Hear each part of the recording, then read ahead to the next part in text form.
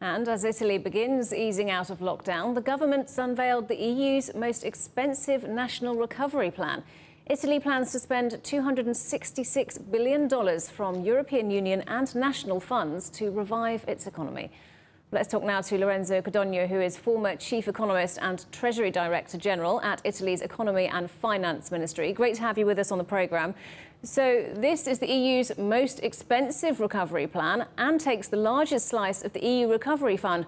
Why does Italy need this level of investment? Well, as you said, together with Spain, Italy gets the highest amount in euro terms, but it's not the highest amount as a percentage of GDP. Actually, there are many other countries, smaller countries, that get a much higher chunk as a percentage of their GDP.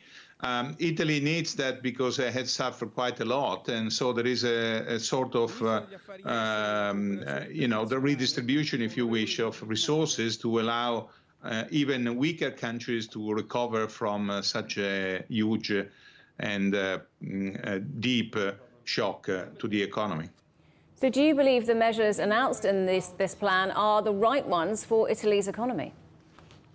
I think they are the right ones. Keep in mind that the priorities have been set by the European Commission and European leaders.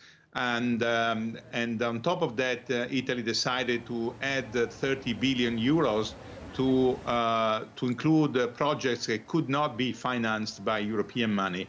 So I think overall it's a big investment project which focuses on the right priorities, and they have to be accompanied by reforms, structural reforms. This is the difficult bit, if you wish. So how much of this do you think is about building back after the pandemic, and how much is about investment that Italy needed beforehand? Well, this is about resilience, so to speak. So it's about building the future. It's part of that is also clearly recovering from the pandemic, but is also addressing the long-standing weaknesses of the country.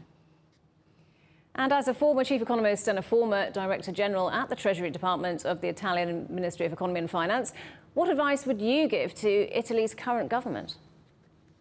Well, I think the government is doing very well.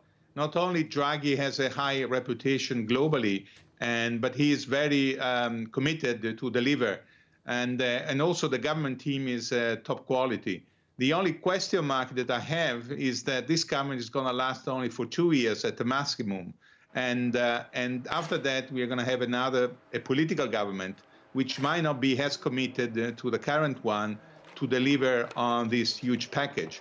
So I think, given that in Italy, making changes, particularly structural reforms, takes a lot of time, 2 years is probably not enough to complete this process. So we just have to hope that the next government will be as committed as this one to deliver not only on the investment plan, but also on reforms.